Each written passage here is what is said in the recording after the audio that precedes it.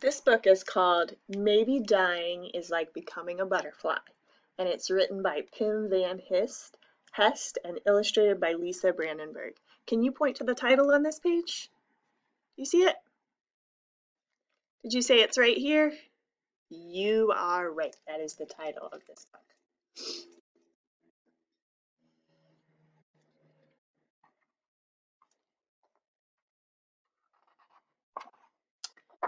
And this book, by the way, this author, Pim Van Hest, is a child psychologist, and he's known for writing about difficult but important themes like self-confidence, death, refugees. So if you're looking for an author who writes about difficult concepts in a children's book format, this is a good author to look at.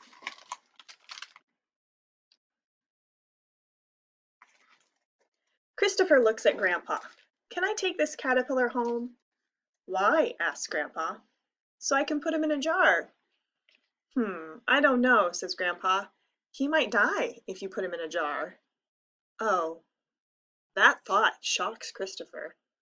And Grandpa nods.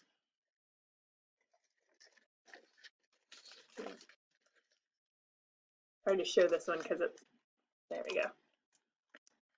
Are you gonna die, Grandpa? Someday, sweetheart. But I hope not too soon.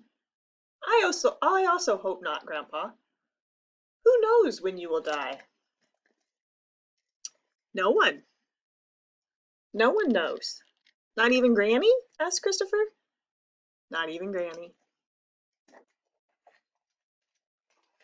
I'll just show you the pictures and then I'll read it to you because it's really hard to show and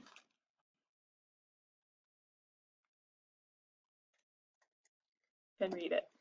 Will I ever die, Grandpa? What do you think? It's quiet for a while. Christopher thinks about it. I guess I will, Grandpa, but I'd rather not. No, says Grandpa. That's understandable.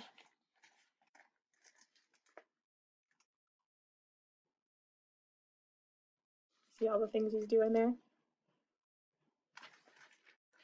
I would like to know when I'm going to die, Grandpa. Why, sweetheart?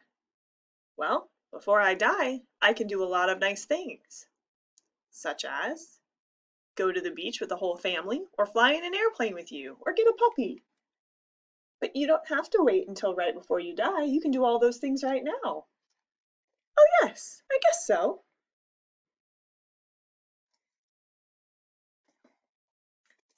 Will you die before me, Grandpa? Oh, I got you. There's a good chance, a very good chance. But could I also die before you, Grandpa? There's a small chance, a very small chance. But it's possible, right? Yes, it is possible. I want to grow up to be just as old as you, Grandpa, and then die. And I would love to be alive to see you grow old, Christopher, just as old as I am now. Is that possible, Grandpa? No, sweetheart, unfortunately it's not. I will die before you get that old.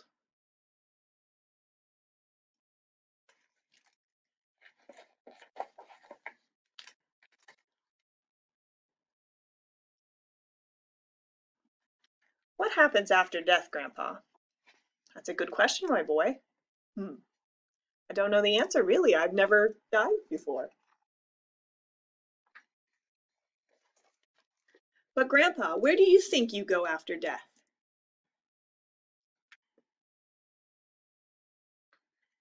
Says Grandpa. I think I'll go to a place where it rains chocolate. Christopher laughs out loud. And what do you think? Christopher's quiet. I need a little time to think about that, Grandpa. I understand, sweetheart. Perhaps the special thing about death might be that no one really knows, that we can each have our own thoughts about it.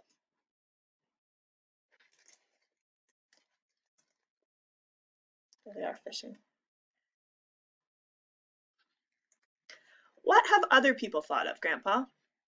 All sorts of things, sweetheart. Some think there's a heaven, a place without sadness or war, where everything is always fine. Others think they will be born again after death. And each time you get wiser when you're back on Earth. But there are also people who think that there's nothing after death, that it feels exactly the same as before you were born. Oh, says Christopher.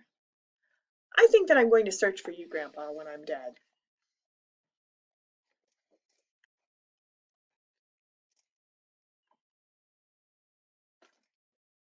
Why do you think we die? Grandpa asked Christopher. Because our body is worn out? Christopher guesses. That's right, my boy. And I think, Grandpa continues, that we die because dying is part of life. Everything that lives eventually dies. Here's an easier question, says Christopher. Why do you think we're born? Hmm, what do you think? Well, I think that we're born to learn all sorts of things on Earth. And some people learn faster than others, right? Tears fill Grandpa's eyes. He nods. You just taught me something very beautiful, sweetheart.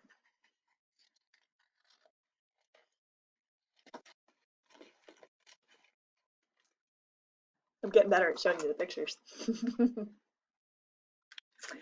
Are you afraid of dying, Grandpa? Honestly, sometimes I am, and sometimes I'm not. Sometimes I think about it a lot, and other times I don't think about it at all. One moment, dying seems scary, and it makes me feel sad. And another moment, it feels peaceful. It comforts me to know that I will die one day. Does that sound odd to you? No, Grandpa, I think I get that. Although I would miss a lot of things when I'm dead.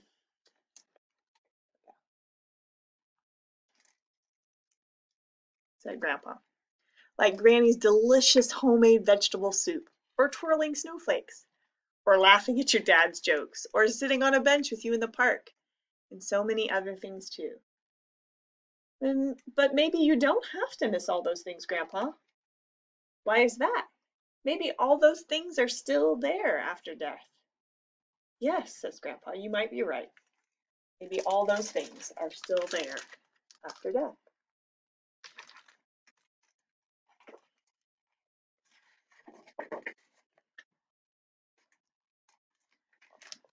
And then there's a letter written over here.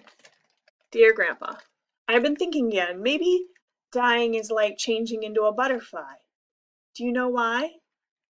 Because when the butterfly is there, the caterpillar is gone. It seems like the caterpillar is dead, but it isn't. It has become a butterfly. So maybe dying is like becoming a butterfly. Maybe you turn into something else, something you can't think of yet, into something beautiful. See you later, Grandpa.